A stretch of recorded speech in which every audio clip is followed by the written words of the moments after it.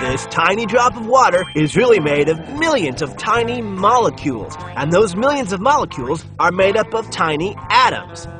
Can you believe it? Amazing!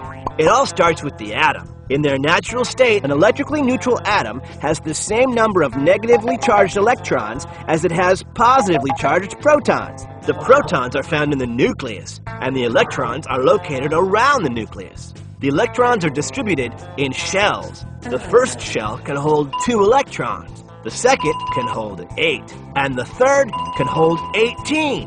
The electrons in the most outer shell of a particular atom are called its valence electrons. Atoms react chemically and bond with other atoms with these valence electrons. Atoms are real control freaks. They're always trying to fill their shells. If an atom has 1 electron in its second shell, it will try to lose 1 electron or gain 7. And let me tell you, it is much easier to lose 1. With more than 3 valence electrons, it's easier to get electrons by sharing them with other atoms. Let's look at hydrogen. It's in the first group of the periodic table.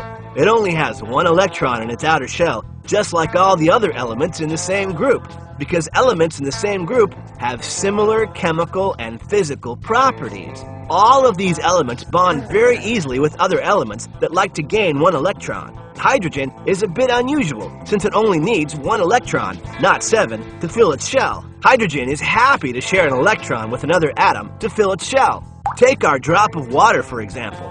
1 water molecule is made up of 2 hydrogen atoms and 1 oxygen atom. The oxygen atom has 6 electrons in its outer shell, or a valence number of 6. It would love to gain 2 electrons. Each hydrogen atom has a valence number of 1. And when the 3 of them get together, they really bond. Behold, the water molecule.